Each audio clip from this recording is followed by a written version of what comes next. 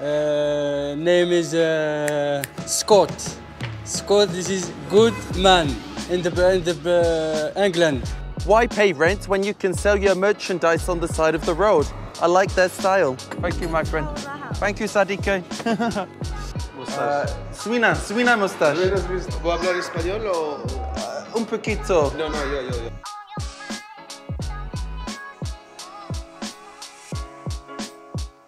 That right there is the skin of a snake.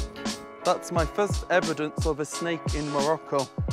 Uh-oh, I might be in snake country, guys. Bye-bye, Bislama, Bislama! He's still waving to me, he's so nice. Okay, guys, I cannot believe what's just happened.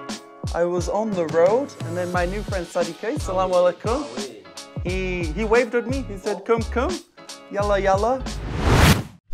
It's a sad day, guys. It's time to say Bislama. It's time to say goodbye to the beautiful Ouarzazate. It's time to move on to a new city, and my next destination is Zagora. Yes. It's very beautiful. Hafidi? Yeah. Yes? Do you have any final words? Ladies and gentlemen, we are in one of the beautiful cities in Morocco. This is Ouarzazate, and good man. Name is Scott. Scott, this is good man in the England. Thank you so much, Hafidi. He's a good man. He's working at the hostel, very friendly man. But in my opinion, he works too much. Thank you. He doesn't get paid enough. Okay, goodbye, Hafidi. Thank you. Bye.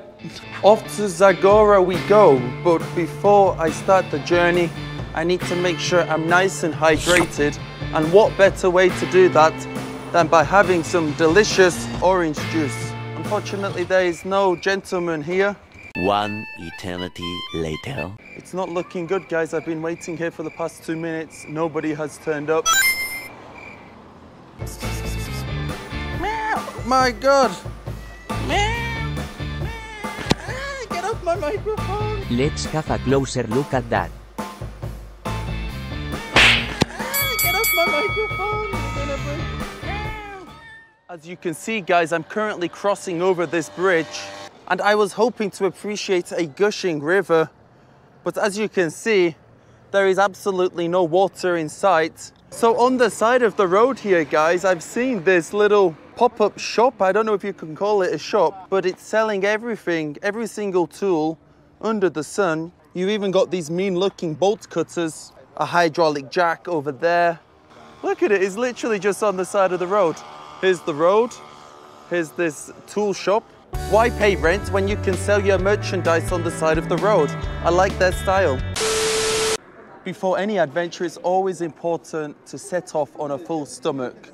So as I've walked up this road here, along the road in the direction of where I'm going, Zagora, I've come across this restaurant here, and after going inside and going to and fro with not one employee, not two, but three, doing my best to explain what I would like. In the end, it turns out they only have omelette and bread. Not exactly what I was looking for. I was looking for something a little bit more Moroccan, but then again, I feel like each country has its own individual style and approach when they are making omelette. So with that said, I'm quite intrigued to see what comes.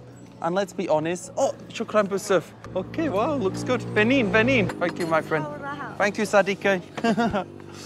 Oh, she's a nice woman. As I was doing that giant speech about omelettes, maybe the longest speech in history about omelettes, look what's arrived. Speak of the devil, the omelette is here. Firstly, that's a giant omelette. Secondly, it's got a lot of seasoning to it and a lot of oil. Look at that for some oil. Ooh. They're being extremely generous with the oil there, maybe too generous for my liking. And then, of course, some bread. The way in which I communicated with the man before is by speaking Spanish. So he said to me, pan. Pan is how you say bread in Spanish. So I said, sí, por favor. Right, guys, I'm going to try the omelette for the first time. Let's get straight in there. It's quite awkward doing it with just one hand, but as you can see, the bread, the reason they have so much, I believe it's probably olive oil, is so that the bread soaks it up. All right, here we go. Bon appetit.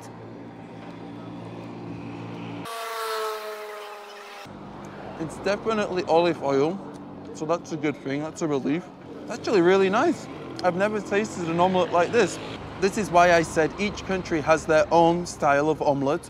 Usually, guys, I'm not a big fan of omelettes, and the reason I'm not a big fan of omelettes usually is because whenever I make it, it just turns out really plain and bland and not exciting.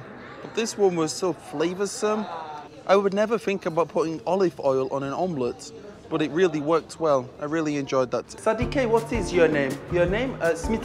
Me llamo Scott. Two? Yo me llamo Mohammed. Oh, mashallah. Assalamu alaikum, Mohammed. Nice. Mohammed as... Swina mustache. ¿Puedo hablar español o...? Un poquito. No, yo. Ah, oh, your papa. Yeah. Oh, mashallah. Oh, beautiful. 3, 4, inshallah. Inshallah. Okay. Of course, guys, since Mohammed's cafe is called Coffee Time, it's only right that I actually try the coffee before I go. So I think that's what's happening now. Okay, here we go, guys. For me, Mohammed. Oh, shukran basif. We go so much. Okay. This one, espresso, cappuccino. Espresso. Oh, okay. Ooh, shaking hand. No, está muy bueno. Nice, it's good. I like. Me gusta mucho. Sin azúcar. Okay. Sugar, good. Por favor. Yes, good. Okay, here we go, guys. Salud. Salud. Bisaha, yes.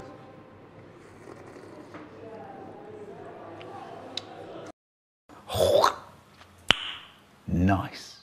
It's good. Strong. Yes, it's good. Okay. Woo. Woo. Nice. Yes, it's good. Subhanallah.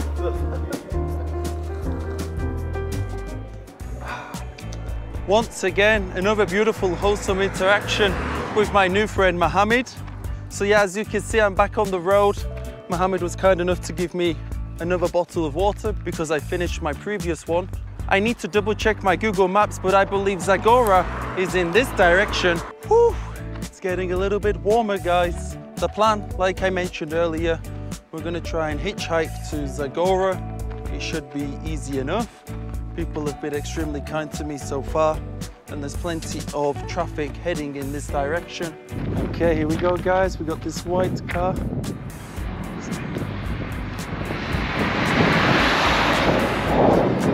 All right, I think this car was actually full. That's not a problem. Have a safe journey, guys. Aha, khoya, assalamu alaikum. Salam. Kidi labas. Good, you're doing good, my friend. Keep it up. That's amazing.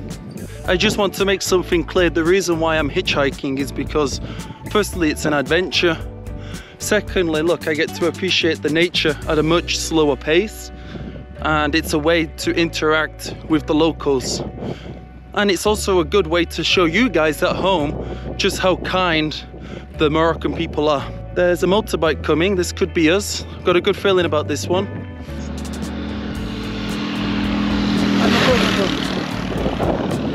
I don't know, he pointed at the ground as if to say he's stopping very soon.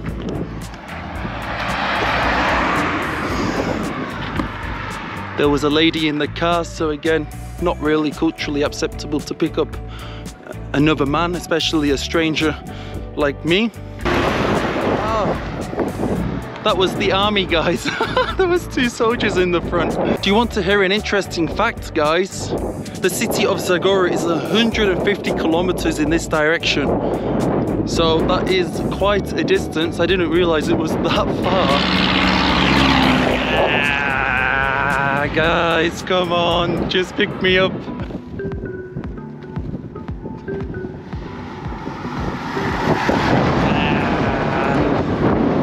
Gone like the wind.